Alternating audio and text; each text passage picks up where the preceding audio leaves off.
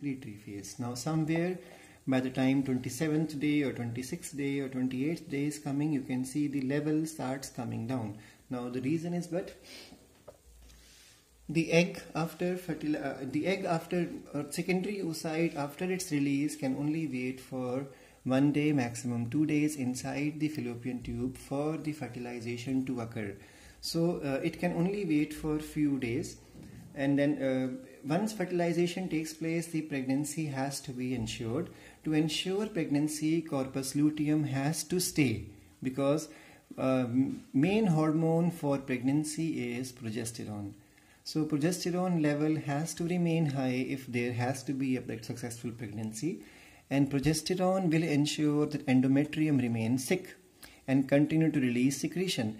So if there is no pregnancy, then what will happen? The level of progesterone starts coming down. Reason is that the level of LH will start coming down. As the level of LH starts coming down, you can see it's coming down again. So a decreasing level of LH will cause the breakdown of the corpus luteum. NCERT is calling it as regression of the corpus luteum. So breakdown of the corpus luteum will cause decrease in the level of the progesterone.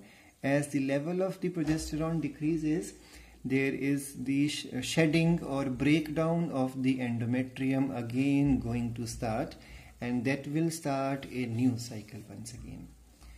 So I hope this topic is getting clear to you. Please remember, if it is asked, the date for the ovulation can shift in front or in backward manner, but please remember that the luteal phase is always for 14 days.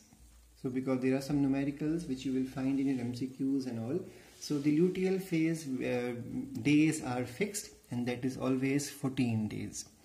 So this is all about the menstrual cycle. Please remember, this process starts when a female enters puberty, and first time when it happens, it is called as menarche. Menarche means, actually menorrhea is the word. The menorrhea word means, menorrhea means a normal menstrual cycle. Amenorrhea means abnormal menstrual cycle, or you can say absence of the menstrual cycle. And in the same manner, there is one more word, and that is dysmenorrhea. Dysmenorrhea means painful menstrual cycle.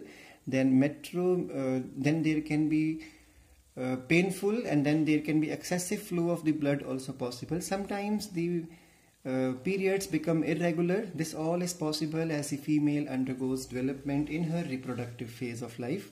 So I hope these topics are getting clear. And just remember, there are students I have seen, they make mistakes with these names. Proliferative phase is called proliferative phase because there is the repair or growth of the endometrium of uterus. And secretory phase is called secretory phase not because progesterone is secreted, but because progesterone causes the release of nutritive secretion from the endometrium. If you can see, I have written a note here, uterine milk. I think it's clear to you.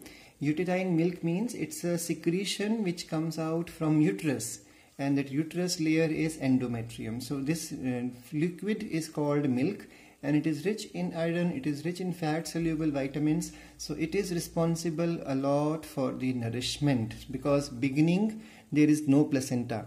So nutrition has to be secreted out from the wall of the fallopian tube as well as the wall of the uterus.